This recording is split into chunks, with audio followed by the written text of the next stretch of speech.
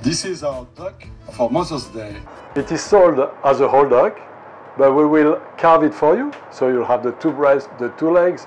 So this duck is big enough for 2 people, but also maybe for 3, but definitely for 2. And it will be served with pumpkin mash and also some potato fondant, and then a whitloaf salad with a leg on it. Okay. The best way to read the duck will be to put it in your oven.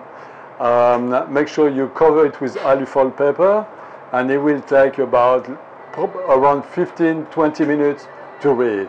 Make sure you don't overcook the duck.